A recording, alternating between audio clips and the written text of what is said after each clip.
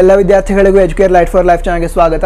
In this video we are going to understand the concepts like what are physical quantities and what are units, and types of physical quantities. There are two types: fundamental physical quantities and derived physical quantities. And also the types of units. There is also two types, that means fundamental units and derived units. We are going to understand all these concepts in this video, and all these concepts belongs to the chapter units and measurement, and this is the second chapter of first PUC Physics according to NCERT syllabus. And this video is part 1 of this chapter on Educate channel, and if you haven't watched the previous episodes, that means the episodes of the first chapter physical world, you can check the links in the description. Okay, let us start now and begin with physical quantity. And we can define physical quantity like this: any quantity which can be measured and expressed in terms of numerical values is called physical quantity. That means quantities which can be measured, and after measuring which is able to express in numerical values, such quantities are called physical quantities. ಈಗ ಕನ್ನಡದಲ್ಲಿ ಹೇಳೋದಾದರೆ, ಯಾವುದೇ ಒಂದು physical quantity ಅಥವಾ ಈ ಪ್ರಪಂಚದಲ್ಲಿ ಏನೇನನ್ನು ಅಳತೆ ಮಾಡಲಿಕ್ಕೆ ಸಾಧ್ಯ ಇದೆ, ಅಳತೆ ಮಾಡಿದ ನಂತರ ನ್ಯೂಮರಿಕಲ್ ವ್ಯಾಲ್ಯೂಸ್ ಅಂತ ಹೇಳಿದರೆ ಸಂಖ್ಯೆಗಳ ರೂಪದಲ್ಲಿ ಎಕ್ಸ್ಪ್ರೆಸ್ ಮಾಡಲಿಕ್ಕೆ ಸಾಧ್ಯ ಇದೆ, ಅವುಗಳನ್ನು ನಾವೇನು ಕರಿತೇವೆ? ಫಿಸಿಕಲ್ ಕ್ವಾಂಟಿಟೀಸ್ ಅಂತ ಕರಿತೇವೆ. And we know that there are many physical quantities. Like examples for the physical quantities like length, mass, time, pressure, force, energy, work. Yeah, there are many physical quantities, and we all know that which can be measured, and we can express them after measuring in a numerical values. ಅಂದರೆ ಈಗ ಲೆಂತನ್ನು measure ಮಾಡ್ತೇವೆ, ಲೆಂತನ್ನು measure ಮಾಡಿದ ನಂತರ ಇಂತಿಷ್ಟು centimetre ಅಥವಾ ಇಂತಿಷ್ಟು metre, kilometre ಕೂಡ express ಮಾಡ್ತೇವೆ. ಅದೇ ರೀತಿ ಕೆಲವೊಂದು ಆಟ ಅಥವಾ ಕೆಲವೊಂದು ಗೇಮ್ಸನ್ನು ಆಡಬೇಕಾದ್ರೆ ಟೈಮ್ ಸ್ಟಾಪ್ ವಾಚನ್ನು ಯೂಸ್ ಮಾಡ್ತೇವೆ, ಸ್ಟಾರ್ಟ್ ಮಾಡ್ತೇವೆ, ಸರ್ಟೆನ್ ಟೈಮ್ ಇಂಟರ್ವಲ್ 5 ಮಿನಿಟ್ಸ್ ಆಯಿತು ಅಂತ ಹೇಳಿದ್ರೆ ಸ್ಟಾಪ್ ಮಾಡ್ತೇವೆ ಗೇಮನ್ನು ಅಂತ ಹೇಳಿದ್ರೆ ಟೈಮನ್ನು ಕೂಡ ಮೆಷರ್ ಮಾಡೋದಕ್ಕೆ ಆಗುತ್ತೆ. ಸೊ ಅದೇ ರೀತಿ ನಾವು ಮತ್ತು ಕೂಡ ಕೆಲವೊಂದು ಫಿಸಿಕಲ್ ಕ್ವಾಂಟಿಟೀಸನ್ನು ಮೆಷರ್ ಮಾಡ್ತೇವೆ. ಅದೀಗ ವೆಲಾಸಿಟಿ, ಎಕ್ಸಲರೇಷನ್, ಸ್ಪೀಡ್ ಅಂತ ಹೇಳಿದ್ರೆ ಈಗ ಬೈಕಲ್ಲಿ ಹೋಗಬೇಕಾದ್ರೆ ಎಷ್ಟು ಸ್ಪೀಡಾಗಿ ಹೋಗ್ತಾ ಇದೆ ಅದನ್ನೆಲ್ಲ ಮೆಷರ್ ಮಾಡೋದಕ್ಕೆ ಆಗುತ್ತೆ, ಸರಿನಾ? So all these quantities are called physical quantities ಅಂತ ಹೇಳಿದ್ರೆ ಅವುಗಳನ್ನು ಮೇಜರ್ ಅಂತ ಹೇಳಿದ್ರೆ ಅಳತೆ ಮಾಡೋದಕ್ಕೂ ಸಾಧ್ಯ ಆಗುತ್ತೆ. ಅಳತೆ ಮಾಡಿದ ನಂತರ ನ್ಯೂಮರಿಕಲ್ ವ್ಯಾಲ್ಯೂಸ್ ಅಂತ ಹೇಳಿದ್ರೆ ಸಂಖ್ಯೆಗಳ ರೂಪದಲ್ಲಿ ಎಕ್ಸೆಸ್ ಮಾಡೋದಕ್ಕೂ ಕೂಡ ಆಗುತ್ತೆ. ಅಂದರೆ ಈಗ ಕೆಲವೊಂದು ಸಲ ಈ ಒಂದು ಸ್ಪೋರ್ಟ್ಸ್ ಟೈಮಲ್ಲಿ ಏನು ಮಾಡ್ತಾರೆ, ಒಂದು ಲೆಂತನ್ನು ಮೆಷರ್ ಮಾಡ್ತಾರೆ ಅಂತ ಹೇಳಿದ್ರೆ ಈಗ ರನ್ನಿಂಗ್ ಇವೆಂಟ್ಸ್ ಇರುತ್ತೆ, 100 ಮೀಟರ್, 200 ಮೀಟ್ರ್ ಈ ರೀತಿ. ಸೊ ಮಾರ್ಕ್ ಮಾಡಿಟ್ಟಿರ್ತಾರೆ 100 ಮೀಟರ್, 200 ಮೀಟ್ರ್ ಅಂತ. ಸೊ ಅದನ್ನು ಮಾರ್ಕ್ ಮಾಡಿ ಅದನ್ನೇನು ಅಳತೆ ಮಾಡಿಟ್ಟಿರ್ತಾರಲ್ಲ ಅದನ್ನು ಫಿಸಿಕಲ್ ಕ್ವಾಂಟಿಟಿ ಅಂತ ಕರೀತಾರೆ. ಏನು ಫಿಸಿಕಲ್ ಕ್ವಾಂಟಿಟಿ? ಆ ಲೆಂತ್ ಏನಾಗಿರುತ್ತೆ ಅಥವಾ ಉದ್ದ ಏನಾಗಿರುತ್ತೆ ಅದು ಫಿಸಿಕಲ್ ಕ್ವಾಂಟಿಟಿ ಆಗಿರುತ್ತೆ. ಯಾಕೆ? ಅದನ್ನು ಅಳತೆ ಮಾಡಲಿಕ್ಕೂ ಆಗುತ್ತೆ, 100 ಮೀಟರ್ನ ಅಳತೆ ಮಾಡಲಿಕ್ಕೂ ಆಗುತ್ತೆ. ಅಳತೆ ಮಾಡಿದ ನಂತರ ಅದನ್ನು ನ್ಯೂಮರಿಕಲ್ ವ್ಯಾಲ್ಯೂಸ್ ಅಂತ ಹೇಳಿದ್ರೆ 100 ಇದ್ದರೆ 100, 200 ಇದ್ದರೆ 200, ಆ ರೀತಿ ಅದನ್ನು ನ್ಯೂಮರಿಕಲ್ ವ್ಯಾಲ್ಯೂಸ್ ಅಂದರೆ ಸಂಖ್ಯೆಗಳ ರೂಪದಲ್ಲಿ ಎಕ್ಸ್ಪ್ರೆಸ್ ಮಾಡಲಿಕ್ಕೂ ಆಗುತ್ತೆ. ಸೊ ಅವುಗಳನ್ನೇನು ಕರಿತೇವೆ ನಾವು? ಫಿಸಿಕಲ್ ಕ್ವಾಂಟಿಟೀಸ್ ಅಂತ ಕರಿತೇವೆ. ಕ್ಲಿಯರ್ ಆಗಿದೆ ಅಂತ ಅನ್ಸುತ್ತೆ. ಈಗ ನೆಕ್ಸ್ಟ್ ಏನು ಅಂತಂದರೆ ಯೂನಿಟ್ಸ್ ಅಂತ ಬರುತ್ತೆ. The terms in which a physical quantity is represented after measuring is called units ಅಂತ ಹೇಳಿದ್ರೆ, ಈಗ ಈ ಒಂದು ಫಿಸಿಕಲ್ ಕ್ವಾಂಟಿಟೀಸನ್ನು ಅಳತೆ ಮಾಡಿದ ನಂತರ ಅಥವಾ ಮೆಷರ್ ಮಾಡಿದ ನಂತರ ನಾವೇನು ಮಾಡ್ತೇವೆ? ಅದನ್ನು ನ್ಯೂಮರಿಕಲ್ ವ್ಯಾಲ್ಯೂಸಲ್ಲಿ ಎಕ್ಸ್ಪ್ರೆಸ್ ಮಾಡ್ತೇವೆ. ಕೇವಲ ನ್ಯೂಮರಿಕಲ್ ವ್ಯಾಲ್ಯೂಸಲ್ಲಷ್ಟೇ ಎಕ್ಸ್ಪ್ರೆಸ್ ಮಾಡಿದ್ರೆ ಸಾಕಾಗೋದಿಲ್ಲ, ಕೆಲವೊಂದು ಟರ್ಮ್ಸನ್ನು ಯೂಸ್ ಮಾಡಿ ಅವುಗಳನ್ನು ರಿಪ್ರೆಸೆಂಟ್ ಮಾಡ್ತೇವೆ, ಅವುಗಳನ್ನು ಯೂನಿಟ್ಸ್ ಅಂತ ಕರಿತೇವೆ. ಅಂದರೆ ಈಗ ಒಂದು ಪೇಪರ್ ಇದೆ ಅಂತ ತಿಳ್ಕೊಳ್ಳಿ, ನಾ ಈಗೇನು ಹೇಳಿದೆ ಸ್ಪೋರ್ಟ್ಸ್ ಇವೆಂಟ್ಸ್ ಇರುತ್ತೆ ಅಂತ ತಿಳಿಸಿದ್ದೇನೆ. ಈಗ 100, 200 ಈ ರೀತಿ ಇರುತ್ತೆ, ಸರಿನಾ? ಸೊ 100 ಯಾವುದೊಂದು ಪೇಪರಲ್ಲಿ ಕೇವಲ 100 ಅಷ್ಟೇ ಬರೆದ್ರು ಅಥವಾ 200 ಅಷ್ಟೇ ಬರೆದ್ರು, ಯಾರಾದರೂ ಅದನ್ನು ಬಂದು ನೋಡಿದರೆ ಅವರಿಗೆ ಅದು ಏನದು ಗೊತ್ತಾಗತ್ತಾ ಅಂತ ಹೇಳಿದ್ರೆ, ಈಗ ಲೆಂತನ್ನು ಬರೆದಿದ್ದಾರೋ ಅಂತ ಹೇಳಿದ್ರೆ 100 ಮೀಟ್ರ್ ಅಂತ ಬರೆದಿದ್ದಾರೋ ಅಥವಾ 100 ಸೆಕೆಂಡ್ಸ್ ಅಂತ ಬರೆದಿದ್ದಾರೋ, 100 ಅಷ್ಟೇ ಬರೆದ್ರೆ ನ್ಯೂಮರಿಕಲ್ ಸಂಖ್ಯೆ ಅಷ್ಟೇ ಬರೆದ್ರೆ ಗೊತ್ತಾಗೋದಿಲ್ಲ. ಅದ್ರ ಮುಂದೆ ಎಮ್ ಅಂತ ಬರೆದ್ರೆ, ಮೀಟ್ರ್ ಅಂತ ಬರೆದ್ರೆ 100 ಮೀಟ್ರ್ ಅಂತ ಗೊತ್ತಾಗುತ್ತೆ. ಅದೇ 100 ಮುಂದೆ ಎಸ್ ಅಂತ ಬರೆದ್ರೆ ಸೆಕೆಂಡ್ಸ್ ಅಂತ ಹೇಳಿದ್ರೆ ಟೈಮ್ ಅಂತ ಗೊತ್ತಾಗುತ್ತೆ. ಅಥವಾ 100 ಮುಂದೆ kg ಅಂತ ಬರೆದ್ರೆ ಅದು ಮಾಸ್ ಅಂತ ಗೊತ್ತಾಗುತ್ತೆ. ಕ್ಲಿಯರ್? ಈಗ ಆ ಒಂದು ಸರ್ಟೆನ್ ಟರ್ಮ್ಸ್ ಏನಿದಾವೆ ಅಂತ ಹೇಳಿದ್ರೆ, ಈಗ kg ಆಗಿರ್ಬೋದು, ಸೆಕೆಂಡ್ಸ್ ಆಗಿರ್ಬೋದು ಅಥವಾ ಮೀಟ್ರ್ ಆಗಿರ್ಬೋದು, ಅವುಗಳನ್ನು ಏನು ಕರಿತೇವೆ ನಾವು? ಯೂನಿಟ್ಸ್ ಅಂತ ಕರಿತೇವೆ. ಅಂತ ಹೇಳಿದ್ರೆ ಯಾವುದೊಂದು ಫಿಸಿಕಲ್ ಕ್ವಾಂಟಿಟೀಸನ್ನು ಅಳತೆ ಮಾಡಿದ ನಂತರ ಅವುಗಳನ್ನು ನ್ಯೂಮೆರಿಕಲ್ ವ್ಯಾಲ್ಯೂಸಲ್ಲಿ ಎಕ್ಸ್ಪ್ರೆಸ್ ಮಾಡಿದ ನಂತರ ಆ ಒಂದು ನ್ಯೂಮೆರಿಕಲ್ ವ್ಯಾಲ್ಯೂಸನ್ನು ಎಕ್ಸ್ಪ್ರೆಸ್ ಮಾಡಿದಂತೆ ಕೆಲವೊಂದು ಟರ್ಮ್ಸನ್ನು ಆ್ಯಡ್ ಮಾಡ್ತಾರೆ. ಆ ಟರ್ಮ್ಸನ್ನು ನೋಡಿದರೆ ನಾವು ಯಾವ ಫಿಸಿಕಲ್ ಕ್ವಾಂಟಿಟೀಸನ್ನು ಅಥವಾ ಯಾವ ಫಿಸಿಕಲ್ ಕ್ವಾಂಟಿಟಿ ಅಂತ ನಮಗೆ ಅರ್ಥ ಆಗುತ್ತೆ. ಈಗ 12 ಅಂತ ಬರೆದ್ರು, ಅದ್ರ ಮುಂದೆ ಎಸ್ ಅಂತ ಬರೆದ್ರೆ ಸೆಕೆಂಡ್ಸ್, ಅಥವಾ 12 ಮುಂದೆ ಮಿನಿಟ್ಸ್ ಅಂತ ಬರೆದ್ರೆ ಟೈಮ್ ಅಂತ ಗೊತ್ತಾಗುತ್ತೆ, ಅಥವಾ 12 hours ಅಂತ ಬರೆದ್ರೆ ಅದು ಕೂಡ ಟೈಮ್ ಅಂತ ಗೊತ್ತಾಗುತ್ತೆ. ಅದೇ ರೀತಿ ಈಗ 200 ಬರೆದ್ರು, ಅದ್ರ ಮುಂದೆ ಈಗ ಮೀಟ್ರ್ ಅಂತ ಬರೆದ್ರೆ 200 ಮೀಟ್ರ್ ಅಂತ ಆಗುತ್ತೆ. ಲೆಂತ್ ಅಂತ ಅಥವಾ ಅಂದರೆ ಉದ್ದ ಅಂತ ಗೊತ್ತಾಗುತ್ತೆ ಮೀಟ್ರ್ ಅಂತ ಬರೆದ್ರೆ. ಅದೇ ರೀತಿ 200 ಮುಂದೆ ಕೆ ಜಿ ಅಂತ ಬರೆದ್ರೆ ಏನಾಗುತ್ತೆ ನಮಗೆ, ಅದು ಮಾಸ್ ಅಂತ ಗೊತ್ತಾಗುತ್ತೆ. ಸೊ ಕೆಲವೊಂದು ಟರ್ಮ್ಸ್ ಇರುತ್ತೆ, ಆ ಟರ್ಮ್ಸನ್ನು ಯೂಸ್ ಮಾಡಿ ನಾವೇನು ಮಾಡ್ತೇವೆ, ಆ ಒಂದು ಫಿಸಿಕಲ್ ಕ್ವಾಂಟಿಟೀಸನ್ನು ಎಕ್ಸ್ಪ್ರೆಸ್ ಮಾಡ್ತೇವೆ ಅಥವಾ ರಿಪ್ರೆಸೆಂಟ್ ಮಾಡ್ತೇವೆ. ಅವುಗಳನ್ನ ಕರಿತೇವೆ ನಾವು ಯೂನಿಟ್ಸ್ ಅಂತ ಕರಿತೇವೆ. The terms in which physical quantity is represented after measuring is called units. ಈಗಾಗಲೇ ಹೇಳಿದೆ ಏನು, ಟೈಮನ್ನು ಸೆಕೆಂಡ್ಸಲ್ಲಿ ರಿಪ್ರೆಸೆಂಟ್ ಮಾಡ್ತಾರೆ, ಅದೇ ರೀತಿ ಲೆಂತನ್ನು ಮೀಟ್ರಲ್ಲಿ ರಿಪ್ರೆಸೆಂಟ್ ಮಾಡ್ತಾರೆ, ಕಿಲೋಮೀಟ್ರಲ್ಲಿ ರಿಪ್ರೆಸೆಂಟ್ ಮಾಡ್ತಾರೆ, ನಂತರ ಸೆಂಟಿಮೀಟ್ರಲ್ಲಿ ರಿಪ್ರೆಸೆಂಟ್ ಮಾಡ್ತಾರೆ. ಅದೇ ರೀತಿ ಟೈಮನ್ನು ಹೇಳಿದೆ, ಅದನ್ನು ಕೂಡ ಸೆಕೆಂಡ್ಸ್, ಮಿನಿಟ್ಸ್, ಅವರ್ಸ್ ಇದರಲ್ಲೂ ಕೂಡ ಅಂದರೆ ರಿಪ್ರೆಸೆಂಟ್ ಮಾಡ್ತಾರೆ. ಆದರೆ SI ಯೂನಿಟ್ ಅಂತ ಸ್ಟಡಿ ಮಾಡ್ತೇವೆ ಇದೇ ಚಾಪ್ಟರಲ್ಲಿ ಮುಂದೆ ನೆಕ್ಸ್ಟ್ ಪಾರ್ಟಲ್ಲಿ. ಸೊ ಆ ಒಂದು SI ಯೂನಿಟ್ ಏನಿದೆ ಅದರ ಪ್ರಕಾರ ನಾವೇನು ಮಾಡ್ತೇವೆ, ಈಗ ಟೈಮನ್ನು ಸೆಕೆಂಡ್ಸಲ್ಲಿ, ಲೆಂತನ್ನು ಮೀಟ್ರಲ್ಲಿ, ಅದೇ ರೀತಿ ವೇಟನ್ನು KGಯಲ್ಲಿ ರಿಪ್ರೆಸೆಂಟ್ ಮಾಡ್ತೇವೆ. ಹಾಗಿದ್ರೆ ಫಿಸಿಕಲ್ ಕ್ವಾಂಟಿಟಿ ಅಂದರೆ ಏನು, ಈ ಪ್ರಪಂಚದಲ್ಲಿ ಏನೇನನ್ನು ಮೆಷರ್ ಮಾಡಲಿಕ್ಕಾಗತ್ತೆ, ಮೆಷರ್ ಮಾಡಿದ ನಂತರ ನ್ಯೂಮರಿಕಲ್ ವ್ಯಾಲ್ಯೂಸಲ್ಲಿ ಎಕ್ಸ್ಪ್ರೆಸ್ ಮಾಡಲಿಕ್ಕಾಗತ್ತೆ, ಅವುಗಳನ್ನು ಕರಿತೇವೆ ನಾವು ಫಿಸಿಕಲ್ ಕ್ವಾಂಟಿಟೀಸ್ ಅಂತ ಕರಿತೇವೆ. ನಂತರ ಯೂನಿಟ್ಸ್ ಅಂದರೆ ಏನು ಅಂತಂದರೆ, ಈ ಒಂದು ಫಿಸಿಕಲ್ ಕ್ವಾಂಟಿಟೀಸನ್ನು ಮೆಷರ್ ಮಾಡಿದ ನಂತರ ನ್ಯೂಮರಿಕಲ್ ವ್ಯಾಲ್ಯೂಸ್ ಬರೆದಿರ್ತೇವೆ ಅಂತ ಹೇಳಿದ್ರೆ, ಈಗ 10, 20 ಈ ರೀತಿ ನ್ಯೂಮರಿಕಲ್ ವ್ಯಾಲ್ಯೂಸ್ ಬರೆದಿರ್ತೇವೆ. ಅದ್ರ ಮುಂದೆ ಮತ್ತು ಕೆಲವು ಟರ್ಮ್ಸನ್ನು ಬರೀತೇವೆ, ಅದರಿಂದ ನಮಗೇನು ಗೊತ್ತಾಗುತ್ತೆ, ಯಾವ ಫಿಸಿಕಲ್ ಕ್ವಾಂಟಿಟಿ ಅಂತ ಗೊತ್ತಾಗುತ್ತೆ, ಅವುಗಳನ್ನು ಯೂನಿಟ್ಸ್ ಅಂತ ಕರಿತೇವೆ. ಕ್ಲಿಯರ್ ಆಯಿತು? ನಾವು physical quantity is something which can be measured, and after measuring we all can be able to express them in a numerical values. Such quantities are called physical quantities. Clear?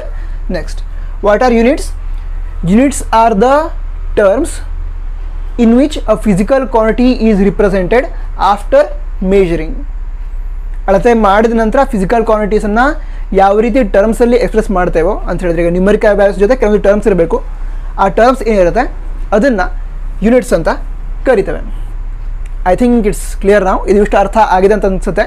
ಈಗ ಮುಂದೇನಿದೆ, types of physical quantities, ನಂತರ units ಇದೆ. ಅದನ್ನು ಅರ್ಥ ಮಾಡ್ಕೊಳ್ಳೋದಕ್ಕೆ ಅಥವಾ ಅದನ್ನು board ಮೇಲೆ ಬರೆಯೋದಕ್ಕೆ ಒಂದ್ಸಲ ಅದನ್ನು ರಬ್ ಮಾಡ್ತೇನೆ. ಅದಕ್ಕಿಂತ ಮೊದಲು ನಿಮಗೆ ಈ ಕ್ಲಾಸ್ ಹೇಗಾಗ್ತಾ ಇದೆ ಅಂತ ತಪ್ಪದೇ ಕಮೆಂಟ್ ಬಾಕ್ಸ್ನಲ್ಲಿ ತಿಳಿಸಿ. ಹಿಂದಿನ ವೀಡಿಯೋಗಳದ್ದು ಹಲವಾರು ಬಾರಿ ಹೇಳಿದ್ದೆ, ವಿದ್ಯಾರ್ಥಿಗಳೇನು ನೋಡ್ತಾ ಇದ್ದೀರಾ ಅವರು ಕಮೆಂಟ್ ಮಾಡಿ ಕ್ಲಾಸ್ ಹೇಗಾಗಿದೆ ಅದನ್ನೆಲ್ಲ ತಿಳಿಸಿದರೆ, ಅಂದರೆ ಆನ್ಲೈನಲ್ಲಿ ಟೀಚ್ ಮಾಡ್ತಾ ಇರೋ ಎಲ್ಲ ಟೀಚರ್ಸಿಗೂ ಸಂತೋಷ ಆಗುತ್ತೆ ಅಂತ ಹೇಳಿದ್ರೆ. ನಮ್ಮ ಚಾನಲ್ ಅಂತೇಳಿ ಅಷ್ಟೇ ಅಲ್ಲ, ಯಾವುದೇ ಒಂದು ವಿಡಿಯೋನ ನೋಡ್ತೀರಾ, ಕ್ಲಾಸಸ್ ಇಷ್ಟ ಆಯಿತು ಅಂತಂದರೆ ಕಮೆಂಟ್ ಬಾಕ್ಸ್ನಲ್ಲಿ ತಿಳಿಸಿ, ಕ್ಲಾಸಸ್ ಹೇಗಾಯಿತು ಅದನ್ನು ತಿಳಿಸಿ. ನಂತರ ಏನಾದರೂ ಇಂಪ್ರೂವ್ಮೆಂಟ್ ಮಾಡ್ಕೋಬೇಕು ಅಂತ ಅಂತಾರೆ ಅದನ್ನು ಕೂಡ ತಿಳಿಸಿ. ಸರಿ, ಈಗ ಮುಂದಿನ ವಿಷಯಗಳನ್ನು ತಿಳಿದುಕೊಳ್ಳೋಣ. ಸರಿ, ಓಕೆ, ನಾವು let us understand what are fundamental physical quantities and what are fundamental units, and what are derived physical quantities and what are derived units. Okay, let us start with fundamental physical quantities, and we can define fundamental physical quantity like this. Physical quantities which are independent of each other are called fundamental physical quantities. And let us define what are derived quantities now. Physical quantities which are expressed in terms of fundamental physical quantities are called derived physical quantities. Okay, we know many physical quantities like length, mass, time, temperature, velocity, acceleration, pressure, force and energy, work. We know many physical quantities. Among them, few can be expressed independently, but there are some physical quantities such that in order to express them we have to combine physical quantities, we have to combine fundamental physical quantities. So such physical quantities which are obtained by or which can be calculated by combining the fundamental physical quantities are called derived physical quantities. ಈಗ ಕನ್ನಡದಲ್ಲಿ ಹೇಳೋದಾದರೆ ನಮ್ಗೆ ಈಗಾಗಲೇ ಹಲವಾರು physical quantities ಗೊತ್ತಿದ್ದಾವೆ. ಯಾವುದು? Length, mass, time, ನಂತರ temperature, pressure, acceleration, velocity, ಈ ರೀತಿ ಬಹಳಷ್ಟು ಫಿಸಿಕಲ್ ಕ್ವಾಂಟಿಟೀಸ್ ಗೊತ್ತಿದ್ದಾವೆ. ಅದರೊಳಗೆ ಕೆಲವು ಫಿಸಿಕಲ್ ಕ್ವಾಂಟಿಟಿ ಏನಿರುತ್ತೆ ಅಂತ ಹೇಳಿದ್ರೆ ಅವುಗಳನ್ನು ಡೈರೆಕ್ಟಾಗಿ ಎಕ್ಸ್ಪ್ರೆಸ್ ಮಾಡ್ಬೋದು ಅಂತ ಹೇಳಿದ್ರೆ, ಈಗ ಲೆಂತನ್ನು ಮೆಜರ್ ಮಾಡಿದ್ರಿ ಅಂತ ಹೇಳಿದ್ರೆ, ಉದ್ದವನ್ನು ಅಳತೆ ಮಾಡಿದ್ರಿ, ನಂತರ ಅದನ್ನು ನ್ಯೂಮರಿಕಲ್ ವ್ಯಾಲ್ಯೂಸ್ ಅಂತ ಹೇಳಿದ್ರೆ 10 ಸೆಂಟಿಮೀಟರ್ ಅಂತ ತಿಳ್ಕೊಳ್ಳಿ. ಓಕೆ, 10 ಮೀಟರ್ ಅಂತ ತಿಳ್ಕೊಳ್ಳಿ. ಈಗ 10 ಮೀಟರ್ ಅಂತ ಅದನ್ನು ನ್ಯೂಮರಿಕಲ್ ವ್ಯಾಲ್ಯೂ ಅಂದರೆ 10 ಅಂತ ಬರೆದ ನಂತರ ಮೀಟರ್ ಅಂತ ಡೈರೆಕ್ಟಾಗಿ ಬರಿಬೋದು, ಲೆಂತನ್ನು ಡೈರೆಕ್ಟಾಗಿ ಬರಿಬೋದು. ಅದನ್ನು ಎಕ್ಸ್ಪ್ರೆಸ್ ಮಾಡಲಿಕ್ಕೆ ಮತ್ತು ಮಾಸ್, ಟೈಮ್ ಅದರ ಅವಶ್ಯಕತೆ ಇರೋದಿಲ್ಲ. ಡೈರೆಕ್ಟಾಗಿ ಲೆಂತನ್ನು ಮೆಜರ್ ಮಾಡಿದರೆ ಅದು ಡೈರೆಕ್ಟಾಗಿ ಲೆಂತ್ ಅಂತ ಬರಿಬೋದು. ಅಂಥ ಫಿಸಿಕಲ್ ಕ್ವಾಂಟಿಟಿ ಏನಿರುತ್ತೆ ಅಂತ ಹೇಳಿದ್ರೆ ಇಂಡಿಪೆಂಡೆಂಟ್ ಆಗಿ ಯಾವುದನ್ನು ಮೇಜರ್ ಮಾಡಿದೆವೋ ಅದನ್ನು ಡೈರೆಕ್ಟಾಗಿ ಎಕ್ಸ್ಪ್ರೆಸ್ ಮಾಡ್ಬೋದು. ಅದನ್ನು ಕ್ಯಾಲ್ಕುಲೇಟ್ ಮಾಡಲಿಕ್ಕೆ ಮತ್ತೆ ಯಾವುದೊಂದು ಫಿಸಿಕಲ್ ಕ್ವಾಂಟಿಟಿನ ಮೇಜರ್ ಮಾಡೋ ಅವಶ್ಯಕತೆ ಇಲ್ಲ. ಅಂಥ ಫಿಸಿಕಲ್ ಕ್ವಾಂಟಿಟಿ ಏನಿರುತ್ತೆ ಅದನ್ನು ಫಂಡಮೆಂಟಲ್ ಫಿಸಿಕಲ್ ಕ್ವಾಂಟಿಟೀಸ್ ಅಂತ ಕರೀತಾರೆ. ಸರಿ, ಈಗ ಡಿರೈವ್ಡ್ ಫಿಸಿಕಲ್ ಕ್ವಾಂಟಿಟೀಸ್ ಅಂದ್ರೇನು? Physical quantities which can be calculated by using the or by combining the fundamental physical quantities. Such physical quantities are called derived physical quantities. ಅಂತ ಹೇಳಿದ್ರೆ ಕೆಲವೊಂದು ಫಿಸಿಕಲ್ ಕ್ವಾಂಟಿಟೀಸ್ ಏನಿರುತ್ತೆ ಅದನ್ನು ಕ್ಯಾಲ್ಕುಲೇಟ್ ಮಾಡಬೇಕು ಅಂತ ಇದ್ದರೆ ನಮಗೆ 2 ಅಥವಾ ಅದಕ್ಕಿಂತ ಹೆಚ್ಚಿನ ಫಂಡಮೆಂಟಲ್ ಫಿಸಿಕಲ್ ಕ್ವಾಂಟಿಟೀಸನ್ನು ಕ್ಯಾಲ್ಕುಲೇಟ್ ಮಾಡಬೇಕು. ಅದನ್ನು ಕ್ಯಾಲ್ಕುಲೇಟ್ ಮಾಡಿದ ನಂತರ ನಾವು ಅವುಗಳನ್ನು ಕಂಬೈನ್ ಮಾಡಿ ಕೆಲವೊಂದು ಫಿಸಿಕಲ್ ಕ್ವಾಂಟಿಟೀಸನ್ನು ಕ್ಯಾಲ್ಕುಲೇಟ್ ಮಾಡಬಹುದು. ಅಂಥ ಫಿಸಿಕಲ್ ಕ್ವಾಂಟಿಟೀಸ್ ಏನಿರುತ್ತೆ ಅದನ್ನು ಡಿರೈವ್ಡ್ ಫಿಸಿಕಲ್ ಕ್ವಾಂಟಿಟೀಸ್ ಅಂತ ಕರೀತಾರೆ. ಸರಿ, ಇಲ್ಲೊಂದು ಎಕ್ಸಾಂಪಲ್ ಬರ್ತಿದ್ದೇನೆ. ಯಾವುದು? Velocity is equal to displacement by time ಅಂತ. ಸರಿ, ಹಾಗಿದ್ರೆ ವೆಲಾಸಿಟಿನ ಕ್ಯಾಲ್ಕುಲೇಟ್ ಮಾಡಲಿಕ್ಕೆ ಏನು ಬೇಕು ನಮಗೆ? ಡಿಸ್ಪ್ಲೇಸ್ಮೆಂಟ್ ಅದನ್ನು ಕೂಡ ಕ್ಯಾಲ್ಕುಲೇಟ್ ಮಾಡಬೇಕು. ನಂತರ ಟೈಮ್ ಅದನ್ನು ಕೂಡ ಕ್ಯಾಲ್ಕುಲೇಟ್ ಮಾಡಬೇಕು. ನಮಗೇನು ಗೊತ್ತಿದೆ ಈಗ? ಡಿಸ್ಪ್ಲೇಸ್ಮೆಂಟ್ ಅಂದ್ರೇನು? ಒಂದು ಲೆಂತ್ ಆಗಿರುತ್ತೆ. ಲೆಂತ್ ಅಂದ್ರೇನು? ಅದನ್ನು ಡೈರೆಕ್ಟಾಗಿ ಎಕ್ಸ್ಪ್ರೆಸ್ ಮಾಡ್ಬೋದು. ಅದಕ್ಕೆ ಏನು ಹೇಳ್ಬೋದು ನಾವು? ಅದನ್ನು ಫಂಡಮೆಂಟಲ್ ಫಿಸಿಕಲ್ ಕ್ವಾಂಟಿಟಿ ಅಂತ ಹೇಳ್ಬೋದು. ಅದೇ ರೀತಿ ಟೈಮ್ ಏನಿದೆ ಅದನ್ನು ಕೂಡ ಮೆಷರ್ ಮಾಡಿ ಡೈರೆಕ್ಟಾಗಿ ಎಕ್ಸ್ಪ್ರೆಸ್ ಮಾಡಬಹುದು. ಬೇರೆ ಮತ್ತೊಂದು ಯಾವುದೊಂದು ಫಿಸಿಕಲ್ ಕ್ವಾಂಟಿಟಿ ಅವಶ್ಯಕತೆ ಇರೋದಿಲ್ಲ. ಈಗ ಈ ಲೆಂತ್ ಆದರೂ ಆಯಿತು ಅಥವಾ ಟೈಮ್ ಆದರೂ ಆಯಿತು, ಅವುಗಳನ್ನು ಇಂಡಿಪೆಂಡೆಂಟಾಗಿ ಎಕ್ಸ್ಪ್ರೆಸ್ ಮಾಡಬಹುದು. ಅವುಗಳನ್ನು ಫಂಡಮೆಂಟಲ್ ಫಿಸಿಕಲ್ ಕ್ವಾಂಟಿಟೀಸ್ ಅಂತ ಕರೀತೇವೆ. ಈಗ ಲೆಂತ್ ಅಂತ ಹೇಳಿದ್ರೆ ಡಿಸ್ಪ್ಲೇಸ್ಮೆಂಟ್ ಅಂದ್ರೇನು? ಲೆಂತ್ ಆಗಿರುತ್ತೆ. ಲೆಂತ್ ಮತ್ತು ಟೈಮ್ ಎರಡೂ ಫಂಡಮೆಂಟಲ್ ಫಿಸಿಕಲ್ ಕ್ವಾಂಟಿಟೀಸನ್ನು ಕಂಬೈನ್ ಮಾಡಿದ್ದಾರೆ. ಕಂಬೈನ್ ಮಾಡಿ ಏನು ಮಾಡಿದ್ರು ಅವರು? ವೆಲಾಸಿಟಿಯನ್ನು ಕ್ಯಾಲ್ಕುಲೇಟ್ ಮಾಡಿದರು. So we can say that we derived the physical quantity which is velocity from fundamental physical quantities. ಅಂತ ಹೇಳಿದ್ರೆ ಫಂಡಮೆಂಟಲ್ ಫಿಸಿಕಲ್ ಕ್ವಾಂಟಿಟೀಸನ್ನು ಯೂಸ್ ಮಾಡಿಕೊಂಡು ನಾವೇನು ಮಾಡಿದ್ವಿ? ಈ ಒಂದು ಫಿಸಿಕಲ್ ಕ್ವಾಂಟಿಟಿ ವೆಲಾಸಿಟಿಯನ್ನು ಕ್ಯಾಲ್ಕುಲೇಟ್ ಮಾಡಿದ್ವಿ. ಅದಕ್ಕೋಸ್ಕರ ಅದನ್ನು ಡಿರೈವ್ಡ್ ಫಿಸಿಕಲ್ ಕ್ವಾಂಟಿಟೀಸ್ ಅಂತ ಕರಿಬಹುದು. ಡಿರೈವ್ಡ್ ಅಂತ ಹೇಳಿದ್ರೆ ಕನ್ನಡದಲ್ಲಿ ಎರವಲು ಪಡೆಯೋದು ಅಂತ ಹೇಳ್ತೇವೆ. ಸೊ ಕ್ಲಿಯರ್ ಆಯಿತು ಅಂತ ಅನ್ಸುತ್ತೆ. ಏನೀಗ ಫಂಡಮೆಂಟಲ್ ಫಿಸಿಕಲ್ ಕ್ವಾಂಟಿಟೀಸ್ ಅಂತಂದರೆ ಅವುಗಳನ್ನು ಮೇಜರ್ ಮಾಡಿ ಡೈರೆಕ್ಟಾಗಿ ಎಕ್ಸ್ಪ್ರೆಸ್ ಮಾಡಬಹುದು. ಅವುಗಳನ್ನು ಎಕ್ಸ್ಪ್ರೆಸ್ ಮಾಡಲಿಕ್ಕೆ ಅಥವಾ ಅವುಗಳನ್ನು ಕ್ಯಾಲ್ಕುಲೇಟ್ ಮಾಡಲಿಕ್ಕೆ ಮತ್ತೆ ಯಾವುದೇ ಒಂದು ಫಿಸಿಕಲ್ ಕ್ವಾಂಟಿಟಿ ಅವಶ್ಯಕತೆ ಇರೋದಿಲ್ಲ. ಅದನ್ನು ಕ್ಯಾಲ್ಕುಲೇಟ್ ಮಾಡೋ ಅವಶ್ಯಕತೆ ಇರೋದಿಲ್ಲ. ಡಿರೈವ್ಡ್ ಫಿಸಿಕಲ್ ಕ್ವಾಂಟಿಟೀಸ್ ಅಂತ ಹೇಳಿದ್ರೆ ಹೆಂಗಿರುತ್ತೆ? 2 ಅಥವಾ ಅದಕ್ಕಿಂತ ಹೆಚ್ಚಿನ ಫಿಸಿಕಲ್ ಕ್ವಾಂಟಿಟೀಸನ್ನು ಕಂಬೈನ್ ಮಾಡಿರ್ತೇವೆ.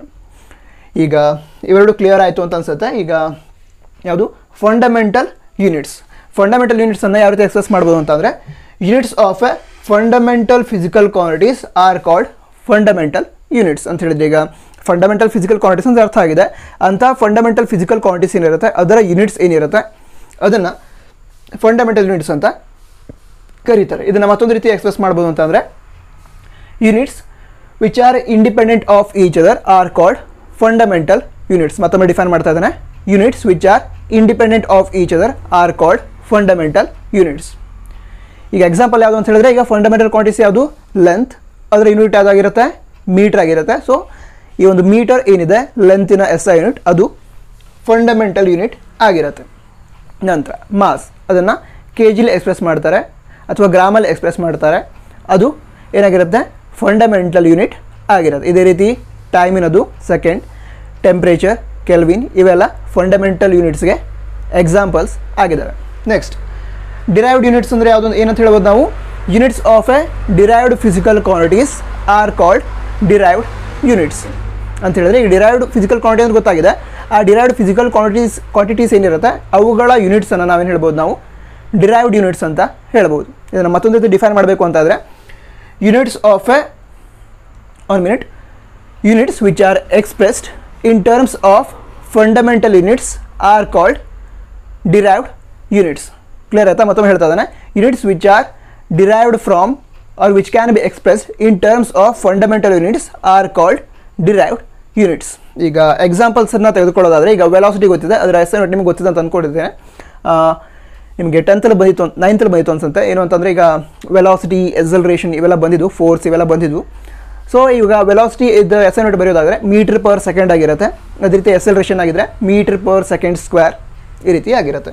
ಇದೀಗ ವೆಲಾಸಿಟಿ ಇದನ್ನು ಬರೆದಿದ್ದಾನೆ. ಅದ್ರ ಮುಂದ್ಗಡೆ ಬರೆಯೋದಾದರೆ ಡಿಸ್ಪ್ಲೇಸ್ಮೆಂಟ್ ಅಂದ್ರೆ ಏನಾಗಿರುತ್ತೆ? ಲೆಂತ್ ಆಗಿರುತ್ತೆ. ಲೆಂತಿನ SI ಯೂನಿಟ್ ಏನೀಗ? ಮೀಟರ್. ನಂತರ ಟೈಮ್ ಅಂದರೆ ಏನಾಗಿರುತ್ತೆ? ಸೆಕೆಂಡ್ ಆಗಿರುತ್ತೆ. SI unit of time is second. So metre ಹಾಗೆ ಇರುತ್ತೆ. ಇದು ಮೇಲ್ಗಡೆ ತೊಗೊಂಡೋದ್ರೆ S⁻⁻1 ಅಂತ ಬರೀತೇವೆ. ಸರಿ, ಸೊ ಮೀಟ್ರ್ ಪರ್ ಸೆಕೆಂಡ್ ಅಂತ ಕರಿತೇವೆ. ಅಂದರೆ -1 ಇರುತ್ತೆ, ಅದನ್ನು ಪರ್ ಅಂತೂ ಪ್ರೊನೌನ್ಸ್ ಮಾಡ್ತೇವೆ. ಸೊ ಮೀಟ್ರ್ ಪರ್ ಸೆಕೆಂಡ್ ಇದು ವೆಲಾಸಿಟಿ SI ಯೂನಿಟ್ ಆಗಿರುತ್ತೆ. ಈಗ ಎಸೆಲರೇಷನಿನ SI ಯೂನಿಟ್ ಅಂತ ಹೇಳಿದ್ರೆ ಮೀಟ್ರ್ ಪರ್ ಸೆಕೆಂಡ್ ಸ್ಕ್ವೇರ್ ಆಗಿರುತ್ತೆ.